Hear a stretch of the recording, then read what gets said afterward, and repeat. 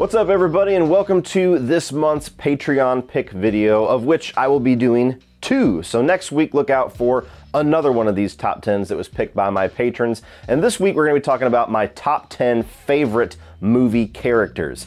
And being that this is a Patreon pick video, obviously, need to tell you what Patreon is. That is my crowdfunding source. If you check the video description of every single one of my videos, you will find the link to that. There's multiple tiers with different perks, different things that I tried to give back to my patrons, but these are people that enjoy and believe in what I do so much in this channel that they wanted to give back financially and help fund the channel, help expand what I am able to do. And so once a month I do one of these videos where they actually pick the topic, and this was the #1 choice this month. And this video will also have a companion video over exclusive to my Patreon, and that is going to be another 10 of my favorite movie characters. So if you enjoyed this video and you want to see what the other 10, basically my 11 through 20, what they would be, and you want to give back to this channel and become one of those financial backers, definitely check out that link down below. You can join at any tier and get access to that video, but different tiers do offer different levels of value. So check all that out, make the best decision for you, and thank you so much for considering that. And going along with all of those awesome people on Patreon, this video is also brought to you by the awesome people at HelloFresh. HelloFresh is a meal kit delivery service that brings fresh, pre-portioned ingredients and seasonal recipes right to your doorstep. My wife and I both work full-time jobs, and before recently, I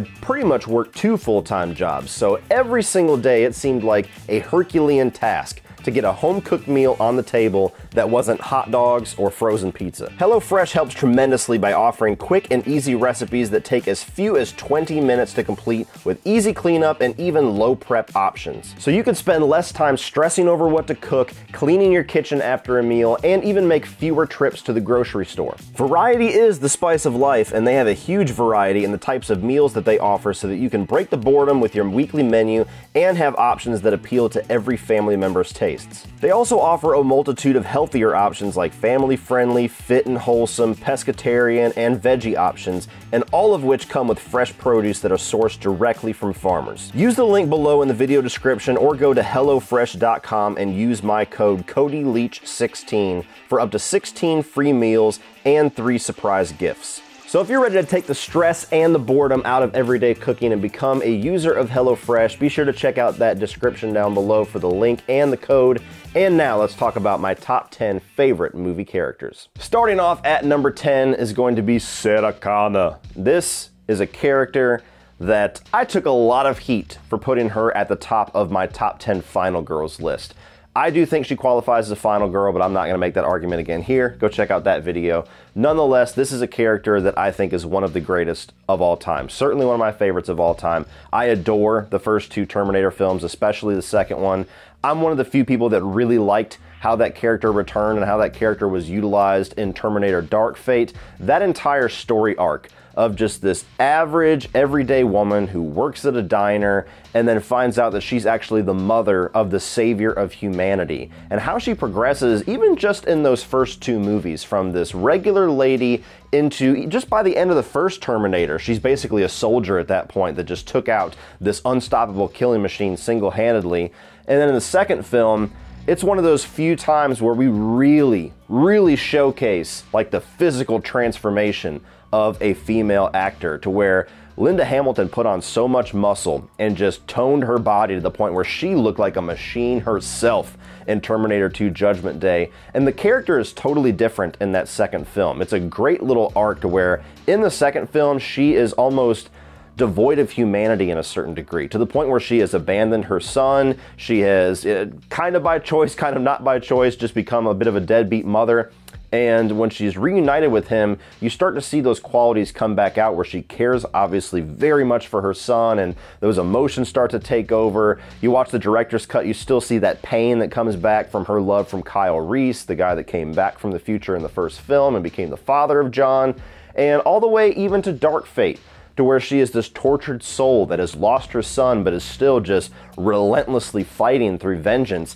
I just think that she's one of the most fully realized female characters in movie history, and one of the reasons why Dark Fate worked so much for me when it didn't work for a lot of other people is that I was very easily convinced of this new storyline that they were going on, where John was kind of no longer the point anymore past getting Judgment Day to stop, and the movie kind of reframed everything as Sarah Connor was always the point. She was always the focal point. She was always the important one. And she's just such a fascinating and well-rounded character that I was easily going on that journey. Number 9 is going to be Tobey Maguire's Spider-Man. Now, Spider-Man's one of those rare characters where he has had multiple generations of certain iterations of the character. You have a certain generation that grew up and loves Tobey. You have a certain generation that's very dedicated to Andrew Garfield. A lot of the younger generation loves Tom Holland and the MCU Spider-Man. And especially with No Way Home and all of the magic that we got out of the third act of that film, it just kind of reinforced that I have always loved this version of the character. I know some people make fun of it, some people don't get it, it's a little dated for some. I get all that. I grew up with this Spider-Man. I was 10 years old when the first one came out. This was kind of one of my main introductions to a lot of the different storylines of Spider-Man, because I never really read the comics a whole lot. I always played the video games, always watched the animated series, but Tobey Maguire was somebody that I was a naysayer on. I didn't understand who this guy was. I didn't know him. When my 10-year-old brain, I was like, if I don't know this guy, he shouldn't be Spider-Man. It should be like an A-lister like Arnold Schwarzenegger or Bruce Willis. And then I see him in action, I'm like, that's Spider-Man.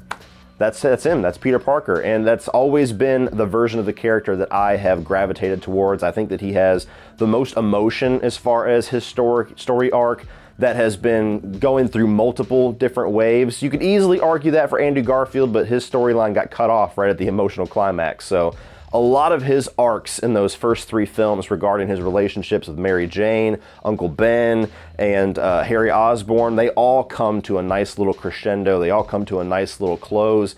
And so even if we never got to see him again, I feel like as is, he's the Spider-Man that has the most wholly realized story arc, and it feels the most complete.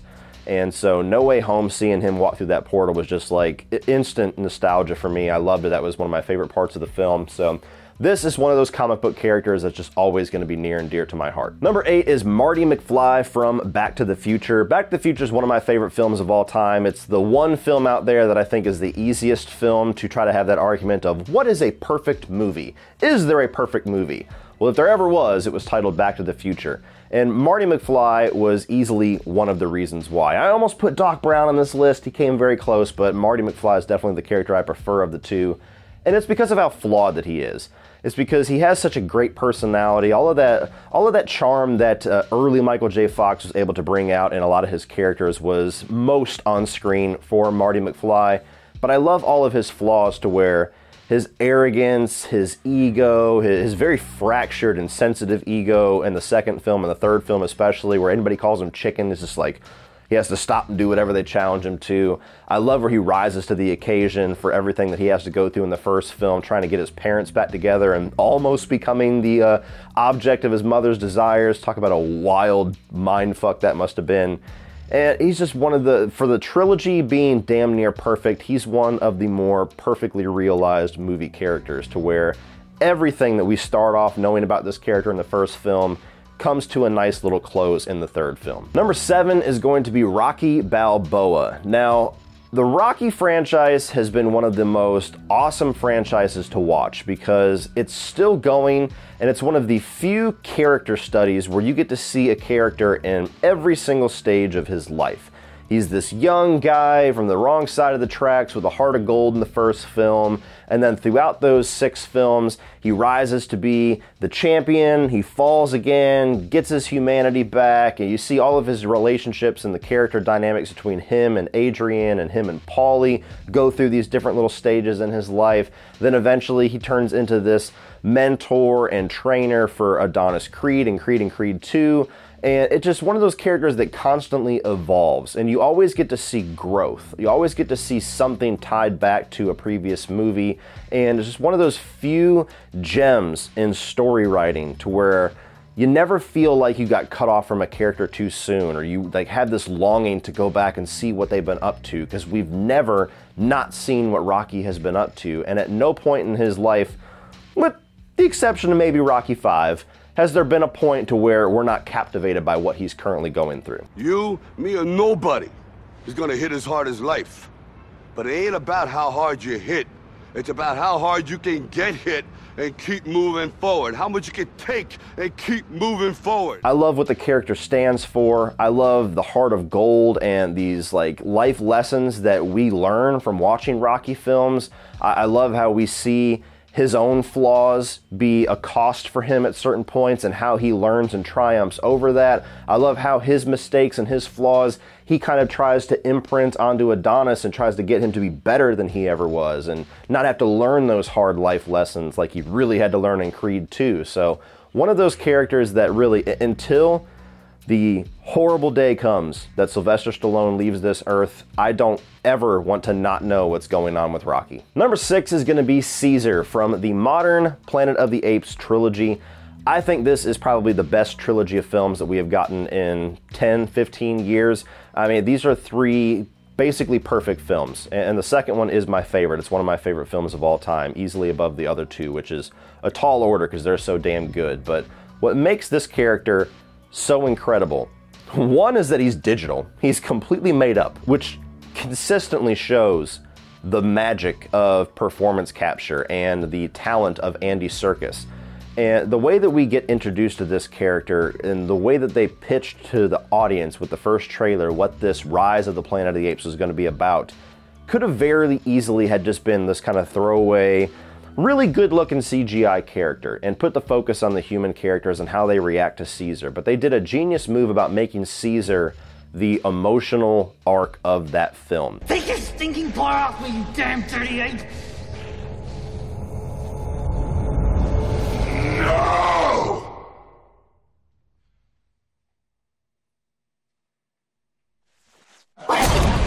And how he learns to be a part of humanity and then gets that stripped away from him and then eventually learns how to triumph over humanity. And the way that he rises to be this leader and this almost messiah throughout the second and the third film and endures like incredible loss to the point where the fact that he's a non-human character matters nothing to your emotions because you feel for this guy like he was a living, breathing creature. And the way that he just goes through all the trials and tribulations of this 3-movie arc, this war that eventually spawns between apes and humans, you're so captivated by this character and you're so invested in everything that he has endured that you almost root against your own species. You almost want humans to lose and for Caesar and the apes to triumph. And that's an incredible feat. You know, it's pretty hard to get humans to not root for humans. Even if humans are being shitbags, you're like, I'm gonna live. Fuck that. Fuck the apes. Nope. Not in this case. You're like, we deserve to die. The apes are awesome. Caesar, you're the man. Number 5, you guessed it. That man with the knives in his hand. Hugh Jackman's Wolverine. That's right. Number 5 for me is Hugh Jackman's version of Wolverine. And I think that especially with that footnote that we got in Logan, this might be the greatest overarching performance that anybody has ever given for a comic book character. I know people are very passionate with certain ones, and maybe one standalone movie that this actor did that was great, or somebody like Robert Downey Jr.'s Iron Man, who's just been kind of the heartbeat of the MCU. But whether or not you love all of the X-Men films or not, I don't think anybody has fully just encompassed a character and just literally became the character on screen the way that Hugh Jackman did from that first X-Men film all the way to Logan. The way that we get to see so many different shades of this guy, from so many different emotions, to the way that he is introduced into this world of the X-Men, to the way that he starts to be one of the leaders of the X-Men and endures loss with some of the events that happen throughout those films, like Jean Grey or that Last Stand thing where Charles dies for 5 minutes and all of that. I mean, going all the way through to where you get to Logan. And even though that's kind of its own standalone story, it acts very much as a closeout for his character arc and just his time as Wolverine. All of the things, all of the wear, and all of just the grime that his life has left on his soul that is on display in that movie is just unlike other comic book films. Like, Logan still to me is one of those comic book films that transcends the genre to the point where it feels like an insult to call it a comic book film. And so when you get to the ending of that movie and he has his end of his story arc with Patrick Stewart's Professor X, and he gets introduced to this little girl who's basically his surrogate daughter, and he gives up his immortality finally, to save her.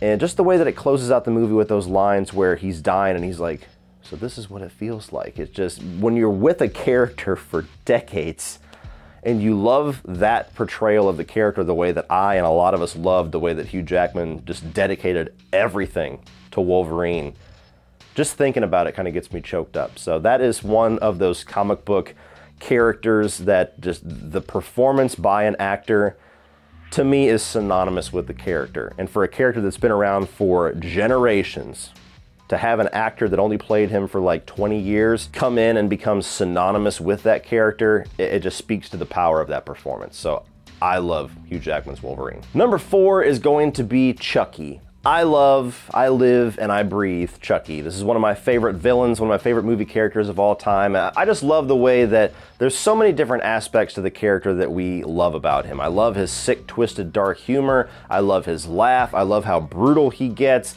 I love how just unrelentingly horrible of a person that Chucky is. And it speaks volumes how much the character is just on-screen electric when he can just continuously do the most heartless shit in every single movie, especially once you start getting into like Bride of Chucky onward, where he technically has a family, he has kids, he has a wife, and just does not give a flying fuck about any of them at the end of the day. Chucky has been one of the most important movie characters ever for me as far as kind of my journey as a movie fan. He was the first horror film I ever saw and was what really made me a horror fanatic, and eventually over years and years of movie fandom led to me creating this channel in a very indirect way. I love the way that the performance of Brad Dourif and the voice acting is just continuously on fire for the most part. Not so much in Cult. That was the only movie I thought that was a little lackluster, but for the most part, he always just embodies the character and just brings him to life in new, sick, twisted ways. The animatronics and the look of the doll, for the most part throughout the series, has always been really good and consistent. So to the point where we now are decades after the first film, still in the same continuity, and now he has made the leap to television and did a pretty damn good leap for my money in the first season of Chucky. It's one of the few movie characters that has had the lifespan that he has had, and I think everything about that just speaks to how awesome and iconic the character of Chucky is. Number 3 is Freddy Krueger. Easily my favorite horror villain. Well, I say easily. Him and Chucky are basically neck and neck, but those two, easily my favorite horror villains of all time. Chucky made me a horror fan. Freddy solidified my horror fandom to where there was a point in time where I would not go to sleep. I would not want to go to sleep until you put on a Nightmare on Elm Street movie, which sounds funny because I was like 5 years old. Most kids would just piss their pants at the thought of even watching a horror film hours before bed, where that was kind of like my comfort zone. I wanted to watch Nightmare on Elm Street 4 before I went to sleep. And so he is one of those characters that is just like with Brad Dourif, the way that Robert Englund always realizes the character in a specific way, and the way that his physical and voice performance always brings Freddy to life in just a very stylistic way, to where he basically created the character with his own mannerisms and the way that he stands and walks and the way that he says certain things and that iconic laugh and everything about him being a character similar to Chucky, to where his sick, twisted humor and his sick sense of humor, before it started to go way too far in 5 and 6 especially, was just like another layer of the character that made us love him. Nobody watches Dream Warriors and roots for the Dream Warriors. They all root for Freddy. You got this guy who is a sick, twisted piece of shit that's continuing to kill people in their dreams, and we're like, fuck yeah, bring me more of that guy, he's awesome. Number 2, I'm gonna slightly cheat a little bit and say that it's the T-800 from the Terminator franchise. Now, the cheat being that every single one of these movies is technically a different Terminator, so really, it's a different character each movie, but for the most part, stylistically, we're watching the same character to a certain degree. And a lot of the same things that I said about Sarah Connor, to where I just adore the first 2 films, especially the second film, and predominantly the second film is where I love this character and his arc and the way that they bring this lifeless robot to life with the script writing, to where he is the villain in the first movie. He's this unstoppable killing machine. He's fucking Jason Voorhees in that first film. And in the second film, they flip that switch and swap it around, and now he is the protector, and he becomes the father figure for John Connor and kind of becomes a surrogate husband to a certain degree for Sarah Connor throughout some of that movie, to where they as a team are the ones who are trying to protect John and set him on this right path. And the way that the Terminator is so lifeless and devoid of emotion and devoid of any understanding of human emotion when the movie starts, to where his relationship with John Connor evolves him to a certain degree through the runtime, to where when you get to the final 5 or 10 minutes, and no man can watch that movie without crying or at least getting emotional, when the Terminator wipes the tear off of John Connor and says, "I know now why you cry, but something I can never do," and then lowers him into the steel, and you get that music and that awesome fucking score, and it ends with the thumbs up. Oh, fighting back dude tears right now. And again, I'm one of the few people that appreciate the direction that we got in Dark Fate. I like the fact that you got this Terminator that fulfilled his mission, and then now what? Now what do I do? And because his life had no purpose at that point, he had to discover what purpose in life actually was. I know you can easily make jokes about the fact that he's got a human name, and there's even an in-joke in the movie with that where Sarah Connor says, "I'm never gonna fucking call you that." But I like the way that the Terminator that finally succeeded in taking out John Connor by the end of the film is taking out Terminators to honor John Connor's name. I thought there was a lot of profound details in that storyline. So again, I know I'm on an island with everything that I've said in this video with Dark Fate, but everything that they have done for the most part with the T-800 throughout this franchise, with the exception of maybe the talk to the hand line and some shit like that, I just think has been fascinating, and especially in those first two films, just one of the most iconic movie characters of all time. Now for my number one, I gotta be honest, I tried to think of a character that would overtake this guy as my number one, because it just seemed like such an obvious answer for me to give. But every single person that I looked at, I just could not find one. As many of the ones that I love, the ones that I just talked about, that I just adore, none of them come close to John McClane for me. This is just a character that not only is the star of my favorite film, Die Hard, but he's everything that I go to the movies for. He's everything that I continuously go back to Die Hard for. It's just because of that character. He's 90% of the reason. I love the attitude. I love the humor. I love the way that he's just an everyday man. He kind of broke the stigma of these big, chiseled, oiled up, shirtless bodies in the 80s that had to be your action heroes and gigantic spectacle explosions on screen. No, it's just a regular fucking guy that wants to save his wife and all these hostages. He's balding, he's in good shape, but he's not necessarily like the biggest, baddest motherfucker around, but he rises to the occasion because of his intellect, because of his sarcastic mouth, the way that he just mentally fucks with Hans Gruber and all the other terrorists.